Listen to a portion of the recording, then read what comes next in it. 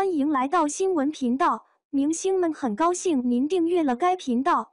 胡歌翻版肖战爆秘恋经纪人张晶两人4大恋爱证据曝光全网震惊。肖战自《陈情令》和《庆余年》一炮而红，成为了古装电视剧的一线明星，到目前为止还没有人能够超越他。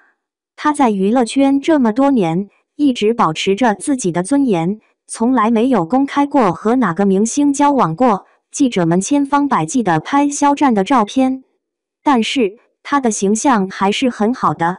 近日，肖战飞赴米兰参加时尚周，但与其经纪人张晶爆出恋情。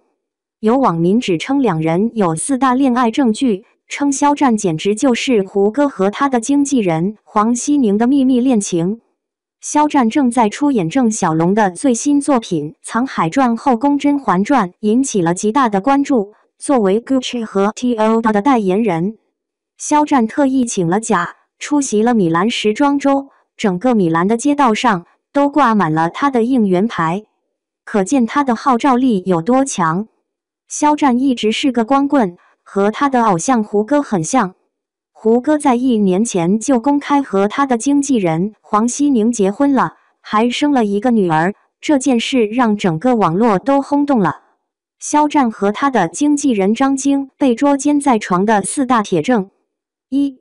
在米兰，我们共同欣赏日落。肖战和他的经纪人张晶在一起很长一段时间了，两人在12月的时候就被炒得火热，被狗子队证实是普通朋友。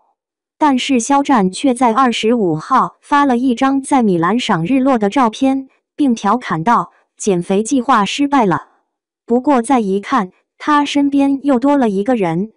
从身高上来判断，应该是张晶无疑，而且肖战在公共场合的合照也很认真，这让很多人都以为他们在秀恩爱。2. 两个人的衣服和一条项链。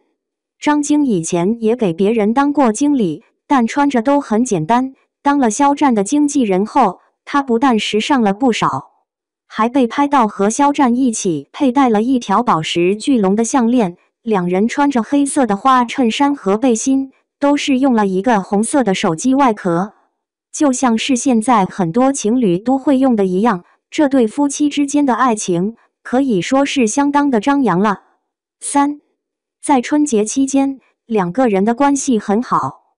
去年年底，肖战就进了《藏海传》的剧组，也是在横店拍戏。作为他的经纪人，张晶很少见的跟着剧组去酒店吃饭，甚至连春节都没回来，就在家里陪着肖战。一开始大家都以为张晶很专业，愿意放弃自己的春节休假来支持肖战的工作。但是娱乐圈里大部分都是他的助手陪同，很少有他的经纪人跟着，更别说他的家人了。张晶的举动也被认为是她的男朋友得到了父母的肯定。4. 维护张晶的正义。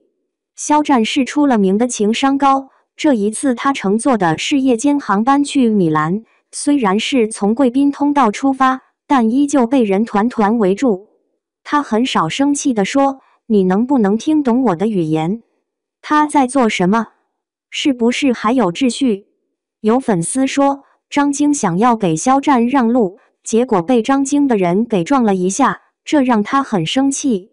对此，小伙伴们有什么看法呢？欢迎在下方评论区留言，和大家一起分享讨论吧。